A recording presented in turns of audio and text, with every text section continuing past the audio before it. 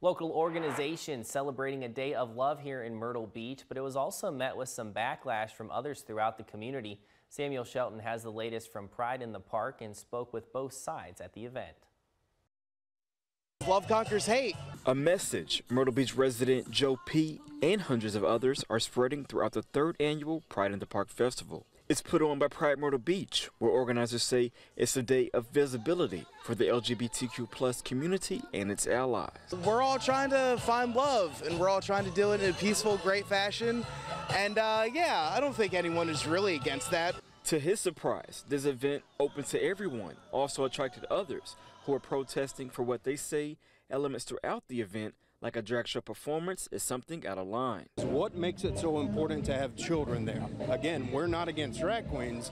We're only against drag queens performing in front of children. A stance Myrtle Beach resident Graham Dickinson strongly stands on, although he says he doesn't have children.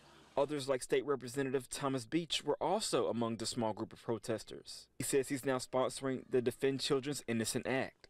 This bill is designed to protect children from lewd and explicit activities that would be found in a drag queen show.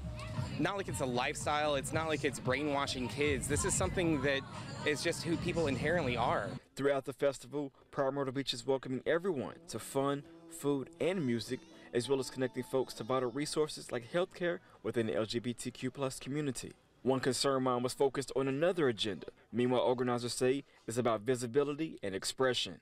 Once this bill gets passed, legally in the state of South Carolina, no drag queen show will be seen fit for children 18 and under. We don't really want anyone to be anyone but who they are, so we don't bypass anyone. We let people be themselves. That's the purpose of having a space like this where people can come out and 100% feel comfortable with being their self. In Myrtle Beach, Samuel Shelton, WNBA.